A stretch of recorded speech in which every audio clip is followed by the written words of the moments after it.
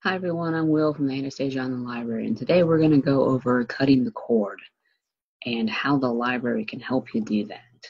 So let me pull this up real quickly, and we're going to start this. So cutting the cord, what does it mean? I'm sure some of y'all have heard this term before, but we want to go over it. It means cutting the cable cord, if you choose to do so. People usually pursue this option to save money, and you can use an antenna or do what's called streaming. So if you decide to use an antenna, there are some pros and cons. An antenna, after the initial purchase of the antenna, is free, and you get all the live and local TV stations. However, you're limited to locally broadcast channels only. You also can be subject to weather issues, and you run into some issues if you have multiple TVs you're trying to run the antenna off of. You do need an HGTV, an antenna, maybe an indoor-outdoor, depends on where you live. And you may need an amplifier if you live in an area not close to a city to boost the signal. So the reason that you need something like an HGTV is I'm sure many of us remember the old rabbit ears, and those were great, but the newer TVs and the newer TV stations are shared in a different format, so you need that HGTV in order to pick up the signal. So here's some antennas. An indoor antenna, which is great for people who live in apartments and cities, range anywhere between $10 to $80. I'm sure they can run more. I did an average.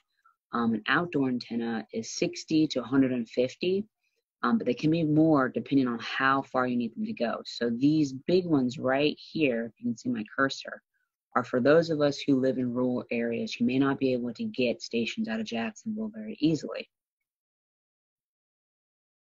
So if you don't want to do an antenna and you want to stream, this is what we're going to walk you through. And this, I think, is what most people do when they cut the cord, or they do some sort of combination. There are people who have cable still, who still stream, and we're going to go over what that means. You do need some sort of internet connection. You need a smart TV or a smart device if you don't have a smart TV. So a smart device is something like a Roku, an Amazon Fire Stick, an Apple TV, and a lot of your gaming consoles like Xbox and PlayStation also have the capability to stream some. Now, keep in mind that not all devices, if you're trying to use a gaming console, are able to get a lot of the apps you may want. Like sometimes it's difficult to run, let's say, for instance, Netflix off of some of them because some may have their own proprietary software they want you to use instead. So what is a smart TV? I'm sure everyone has heard about it, and sometimes you're like, you use this term and you're not quite sure what it means. Smart TV is a TV set with integrated internet. It means you can connect it to your home network. Some of them have microphones and cameras on them too. You also have the ability to download apps directly onto your TV for streaming purposes.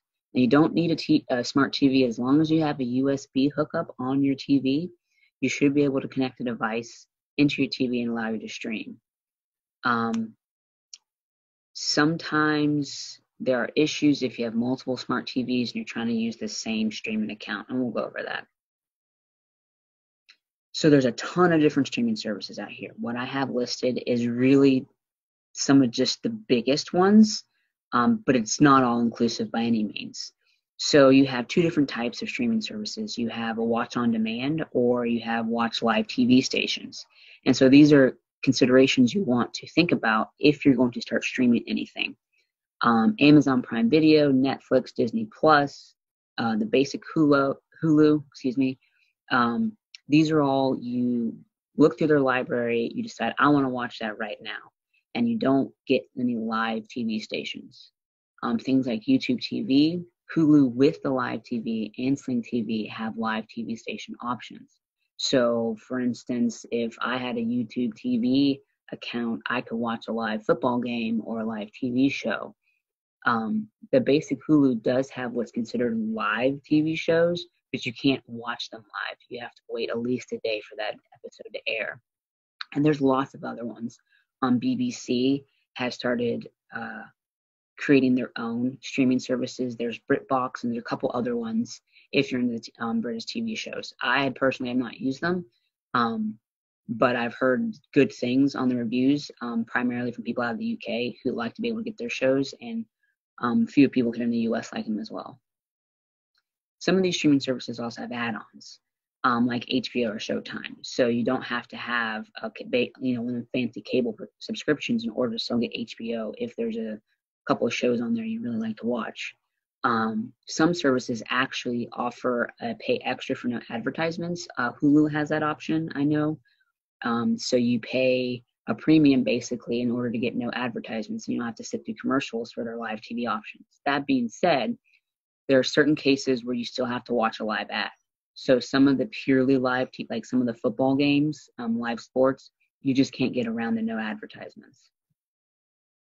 So there's some considerations when you're talking about cutting cable or supplementing your cable with other things. Do you want to use an antenna? If you do want to use an antenna, how many channels are available in your area? This is going to depend purely on market, how close you are to a local TV station hub like us. Closest is probably going to be Jacksonville. What kind of stations do they offer? Do you have a smart TV or need a smart device? And here's the big one for most people. What channels or shows do you need to watch the most? And is there anything you absolutely need to see live? Keep in mind that not all streaming services are going to have everything that you want to watch or may want to watch. So sometimes it's cheaper to get rid of cable. Sometimes it's not. So what's your budget? If you're still in a cable contract, you're going to have to fulfill your contract unless you either pay to get out of it or you want to continue monthly payments. Your internet price may fluctuate if you drop cable service. You're just going to have to contact your provider to see if you have a certain bundle, if that's going to make your internet price go. Streaming uses a lot of data, so you need internet that can handle it. Most mid-grade internet services out there now should be fine for streaming, but it's also something you want to look at before you completely get rid of cable to make sure that the internet you have is able to support your streaming needs. Again, it isn't necessarily cheaper. If I want to have all the streaming services out there, I'm going to pay a lot more for cable than I'm going to pay a lot for one of their streaming services than I ever would for cable. The prices fluctuate on those subscriptions as well. Do you want one account or do you want multiple viewings account? Most of them you can't watch on one account on different TVs at the same time. So for instance, if you get Netflix and you have a family of 4, and you want everyone to have their own account to watch on different TVs, then you need to pay for that extra subscription to make sure all 4 can have that. Again, you're unlikely to have all the channels and services that you want on one streaming service. So you got to go through and really think about, what do I want to watch? What can I maybe do without? And if you have live TV options with your streaming, you may run into some buffering issues during large live events like the Super Bowl. If everyone's logged in to watch that, you may have some issues with the real-time speed. So that was all purely cutting the cord and streaming. What I'm showing you now is a stretch to the term streaming. Since a lot of us can't get in and get physical items like physical books, we're kind of forced to go digital completely for this time being. Now, we hope that once the libraries reopen, you'll do a combination of both because we have some really great e-services out there for you. This first one is by Overdrive, and it's called Libby. Now, if you have a desktop or you're used to Overdrive and you want to use Overdrive still, keep using it. Libby, Overdrive created as a mobile app to streamline the ability to go through the catalog. So the app's real simple. You download it from your app store, and this little Libby right here, I'm circling with my icon, she walks you through I think it's a she, walks you through the initial steps. It's maybe like 4 questions, and it's like, typing in or searching for your local library, put in your library card, and then you're set to go. And we have a lot of great e-books and e-audiobooks in Libby. Our next one is RB Digital. You can do things like audiobooks and magazines. So even though these things aren't what's considered streaming in the hardcore sense, I wouldn't negate these, especially the audiobooks. I mean, audiobooks are great to either play on your phone through a Bluetooth speaker at home. If you're cleaning, if you're doing other things, to have something in the background that's different. Maybe you don't want to watch TV all the time. Maybe you want to do something, but you're not in the right place to actually read, or you enjoy hearing certain narrators. RB Digital is a great place to look for audiobooks. And the last one we have is Hoopla.